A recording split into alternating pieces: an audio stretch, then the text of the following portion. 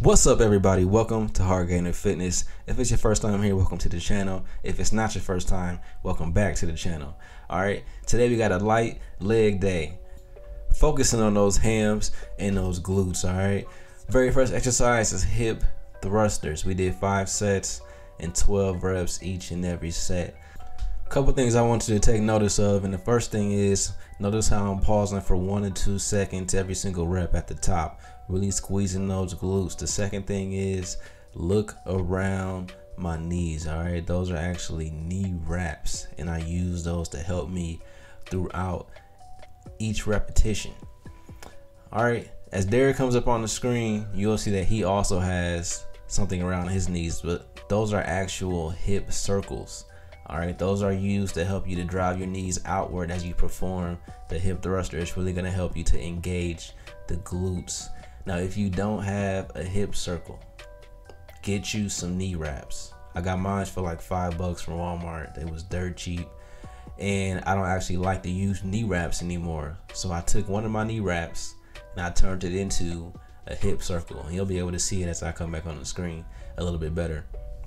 All right, so I took that knee wrap, turned it into a hip circle, and I use that every time I do glute bridges or hip thrusters. It really, really helps to be able to engage the glutes and squeeze. All right, so a real quick disclaimer before we get on to the next exercise is we don't normally do this higher reps and this higher sets. All right, we did power lifting for about a year, and we took a break, did some bodybuilding just to really hone in on our hypertrophy, try to build a little bit of muscle, and we actually just started back on a powerlifting program a couple of days ago. So I got plenty more videos coming, focusing on more of a hard gainer type style with the powerlifting, doing heavier weights, lower sets, lower reps, and things like that. So make sure you stay tuned for that. The very next exercise is Romanian deadlifts. All right, man, some RDLs. These really help to engage those hamstrings. I'm moving the camera to get a better angle. All right, here we go. Notice how he's keeping a neutral spine, right? He's keeping his chest up. He has his knees slightly bent, not too much. It's not a stiff leg deadlift. And he also is hinged at the hip, driving his butt backwards throughout the movement as he goes down. Getting a real deep stretch in those hamstrings before he comes up.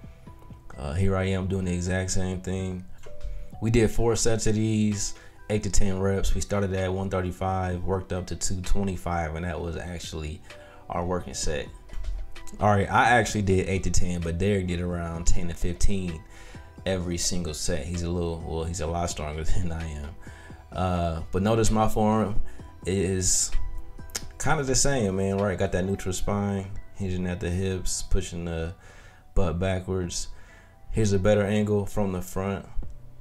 I don't know why I was moving the camera so much. All right, but check it out. Notice how at the top, he pauses, pushes his elbows back slightly, really focusing on squeezing the glutes at the top.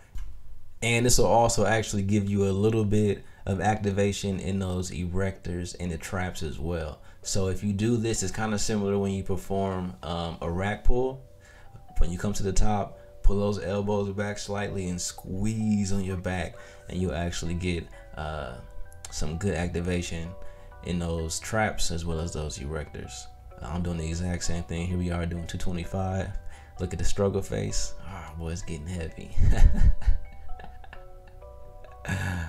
All right, but notice that the form is the exact same every single time when we go up in weight. If you start to compromise form, then you might need to lower the weight a little bit. Focus on form, focus on squeezing the muscle that you're trying to target throughout the workout. All right. Next exercise, hamstring curls. Nobody is foreign to these. You shouldn't be if you've been around the gym for just a little bit of time. All right. Notice how he's doing the exact same thing with this exercise, trying to squeeze at the top for just a slight second. You don't have to hold it up there, but just squeeze at the top for a slight second. No swinging, no jerking, right? Really letting those hamstrings do all the work. You feel what I'm saying? When I go, I do the exact same thing. Notice how I pause at the top for just a slight second. Really get the squeeze in those hamstrings. We really trying to, you know, grow my hamstrings and my glutes. Derek's trying to do the exact same thing. I'm trying to do mine really because I have a really weak posterior chain. So doing these movements and having days like this really helps me to be able to learn to have a little bit better mind muscle connection, really work on building muscle in those weak areas, and it really transfers well into your deadlifts, your squats, and even your bench when you work on those weak areas, especially something as big as your posterior chain. My squat has gone up significantly, as well as my bench. Today I did 275 for 2 reps, and the other day I did 330 on the squat for 3 reps. Yeah, 4 sets, 3 reps. But next exercise, GHRs. All right, 4 sets, 12 reps. Notice how he's touching his hamstrings and his glutes as he goes up. Also notice that he's very controlled on the way up and on the way down. He's not moving too fast, also not trying to move too slow, but really trying to get a good squeeze in those hamstrings and in those glutes as well. When I go, watch me do the exact same thing. Put my hands back there. If you watch people like Chris Jones from PumpChasers, who else? Christian Guzman, you know, some of the bigger YouTubers, a lot of those people do the exact same thing. Just get a finger or a hand. If you can't get back there because you're using both hands, ask somebody else to touch where you're trying to focus on for that exercise. It really helps you to get a stronger mind muscle connection. You can really focus on squeezing in that area where you're really trying to hone in on. Look at me with the struggle face.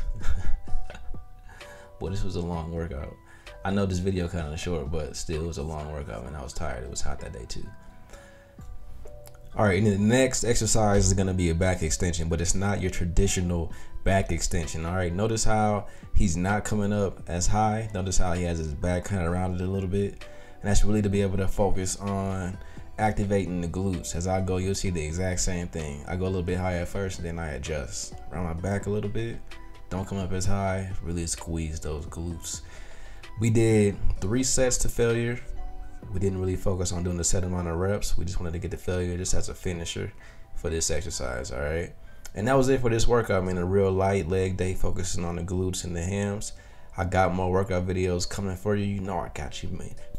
Make sure y'all comment down below and let me know what body parts y'all want me to focus on as I put out these next string of workout videos, right? I want to center my content around what you guys want. As always, I'm Jelon with HARDGAINER Fitness, helping you to defeat yourself and crush that scale, man. Don't forget to subscribe and like the video. I'll see y'all next time. Peace.